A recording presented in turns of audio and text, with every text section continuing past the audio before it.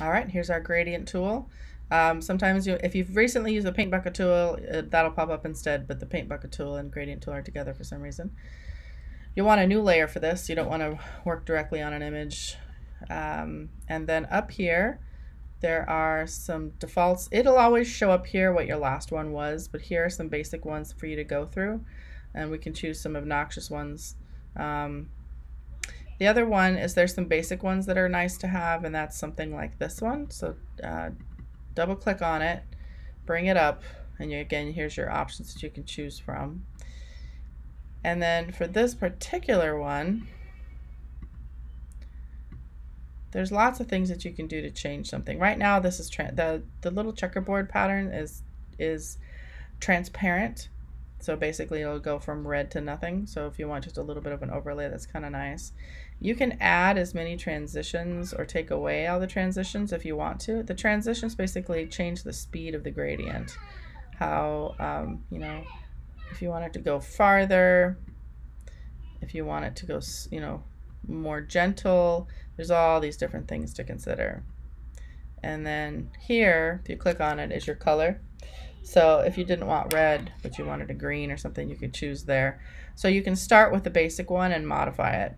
And then you can name it whatever you want. You can, let's just say, aqua fade. And that's that. We'll just leave it there. I'm going to say okay. That pops up here. And then on my layer, there's a couple different ways to do this. Right now, this is on just a regular gradient, linear gradient. So I can either go up and down, and I'm holding my shift key down so I get a perfect line, by the way. And you can overlay it that way. If I go from bottom to top, I'll get it that way, etc. from side to side. And I can start out farther than my image, and you can, you know, it basically, with this fade will start differently. Like here, I'll start with a concentrated. So if I don't want to have to come up here and modify everything constantly, I could actually just change how quick and how fast or how dramatic this is by moving past the borders. There's different types of gradients though. There's a radial gradient. So I don't think there's anything too surprising there. Yeah, so that one starts off. This one is diamond shape. Not used that one yet. This one just gives a kind of a mirrored effect. It goes on both sides of your line. Oops, I deleted my layer. So it's essentially a line gradient. Trying to think of what they call that up there. A reflected gradient. Okay, so mirrored, same idea. And then finally the diamond gradient, which is what you would expect, right? So I typically more or less only use the linear gradients, but of course they're always there to help you. Now, one thing about this is that for me, they go hand in hand with our blending modes. So for example, I like this, but it's a little too much. I can always, of course, change the opacity, but I can also change how it responds to my image. And this we'll get more into, but you can see how it changes, right? So there's a lot of different ways to utilize gradients, not just the obvious way. Your blending modes will make a dramatic difference, and sometimes it's awesome and sometimes it's not, but it certainly pays to try them out. And then I'm going to do a more complicated one just so you get a different feel.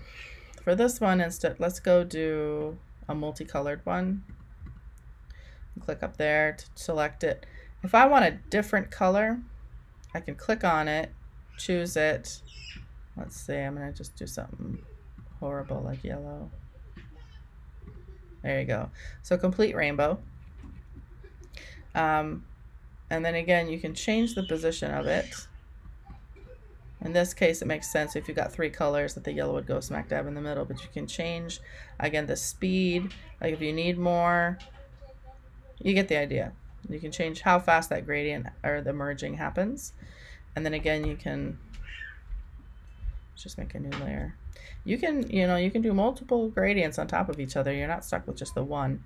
And again, how you choose your blending mode can make such a drastic difference. It's almost unbelievable.